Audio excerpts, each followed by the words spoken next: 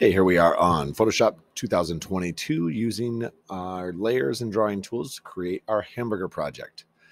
The end of your project should look something like this, where you can individually pull off each layer of your burger.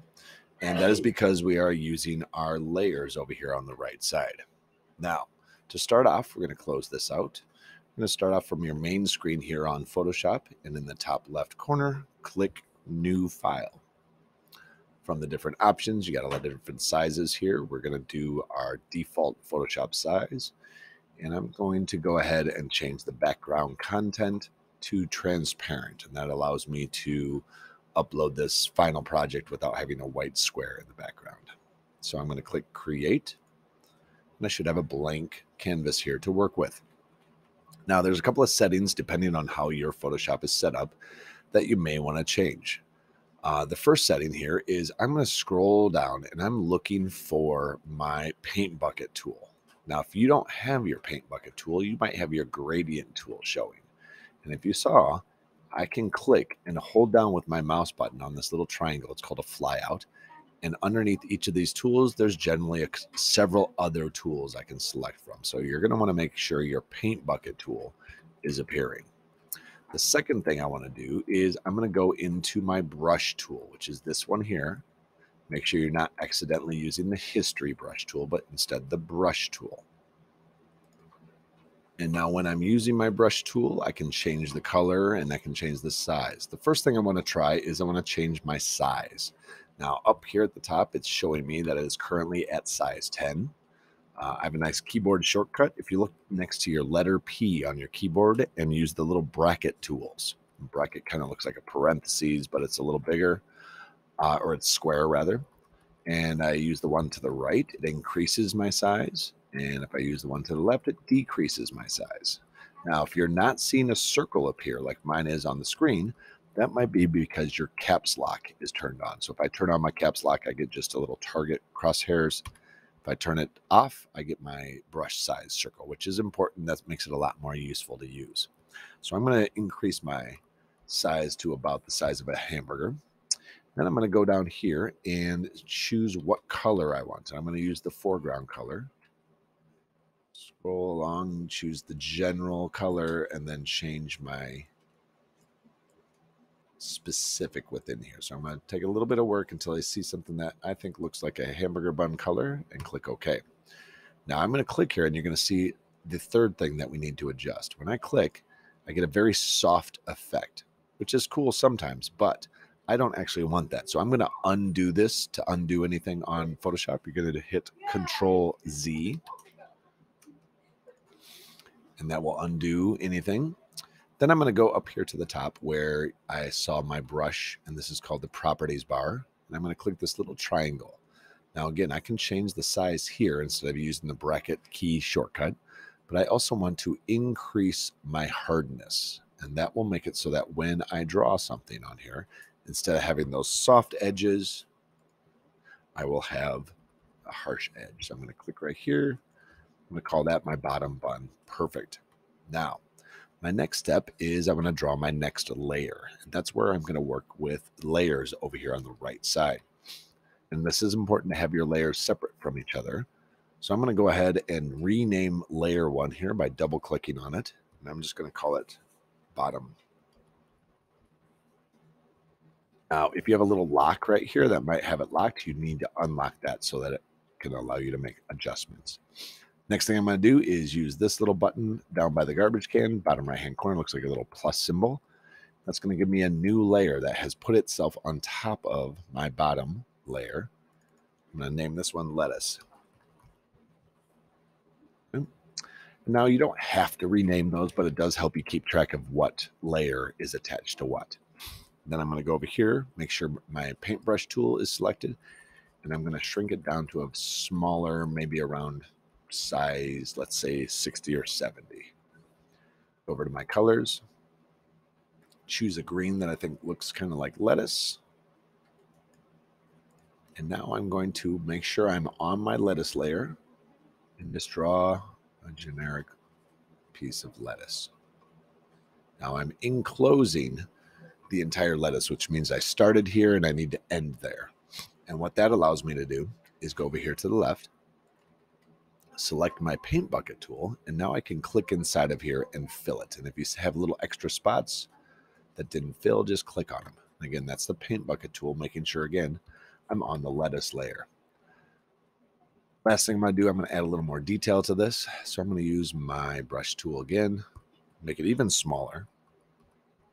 I'm going to choose a slightly darker green, and I'm going to add some lettuce veins to this. Depending on your artistic ability, yours may look better than mine. But this just adds a little bit of extra detail to this. All right. Now I'm done with that layer. I can click on my arrow tool up here at the top and then drag it around. And you can see I can independently drag each layer because they're separate from each other. Next, I'm going to go ahead and add another layer. And for this one, I'm going to add a tomato. So I'm just going to short this one to tomato. And for this, I'm going to use my shape tool, which is down here at the bottom. And if I click and hold down that shape tool, you can see all the different ones I have. Access tool, I'm going to use the ellipsis tool. And the ellipsis allows me to draw ovals and circles. I'm going to choose a darker red for my tomato. And I'm going to draw a circle for the size of my tomato. Now, you'll notice if I just drag around, it's an oval, basically. But if I hit and hold down the Shift key, that makes it a perfect circle. So that is an important tool to know. So I'm going to click there, have a perfect circle for my tomato. I click off of that, and then I'm going to click on my circle again, and I want to do another inside circle version of this. So go over to my circle. I'm going to choose a smaller or lighter color.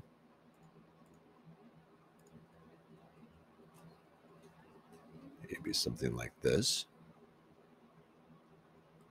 Click on my circle tool, and I'm going to draw another circle inside of this circle. Let's try that again. There we go. Put that about right there, and then I can pick it up and move it to exactly where I want to go. Now notice when I do new shapes, it is automatically creating new layers for me. That's just how shapes work. And then within this tomato, I'm going to go ahead and add some details.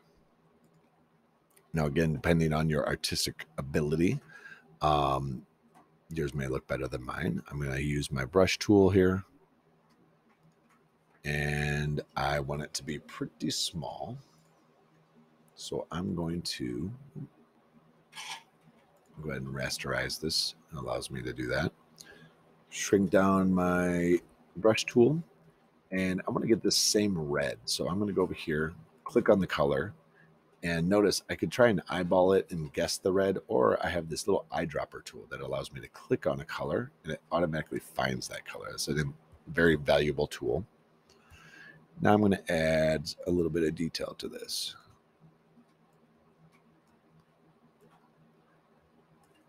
I'm going to shrink it down even smaller and do some seeds in here. Okay, I've finished up this tomato. Now I'm going to go ahead and do cheese. So I'll use my rectangle tool. And I'm going to pick out some cheese color. And I'm going to just do a piece of cheese. Do something like that. All right, now here's where I can use some other additional tools. And I'm going to actually turn this into Swiss cheese. So I'm going to put some holes in it. So I've clicked on this. Now I'm going to use my selection tool up here at the top. And this, again, has a flyout where I've got a rectangular marquee selection. I've got an elliptical, so I'm going to use that one. I'm going to choose just a little spot here. And then whatever I have selected with that marquee, I can press the delete key.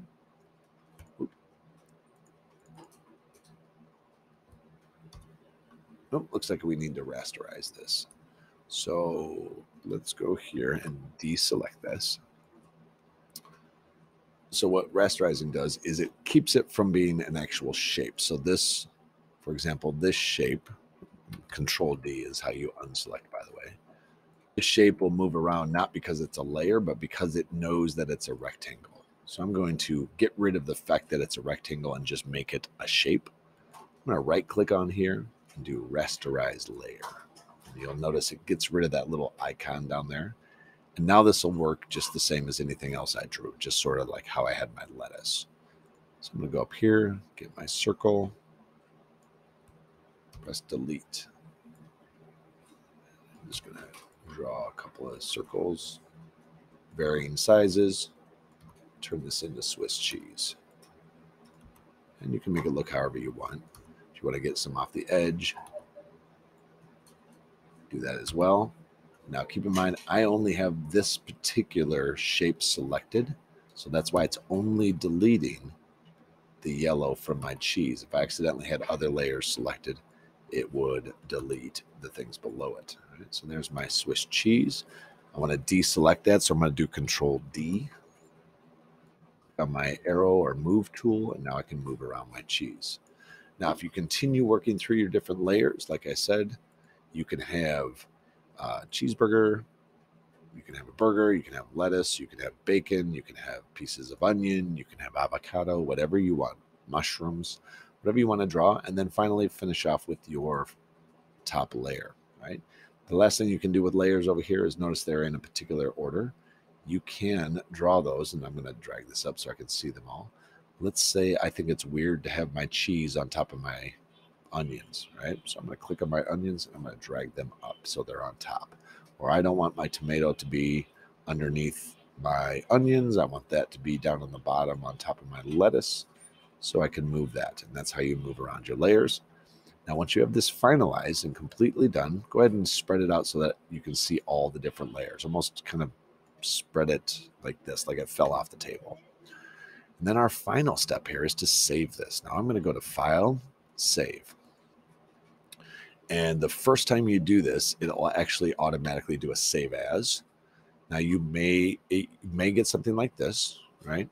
Where it gives you an option to save either on your computer or on the Creative Cloud. If you don't have this option, just save it on your computer. But I'm going to save it to the Creative Cloud. It's going to ask me to name it. I'm going to call it Hamburger. And I'm just going to save. And that way it saves on the cloud and I can access that from any computer rather than having to be on this specific computer. All right. Now that has saved itself as a PSDC file, which means it will keep track of all of these layers and all of the different shapes and allow you to move it. But we want to finalize this. We want to make it so that you can turn this in and see it on like your phone or on any other device, and you don't have to have Photoshop to see it.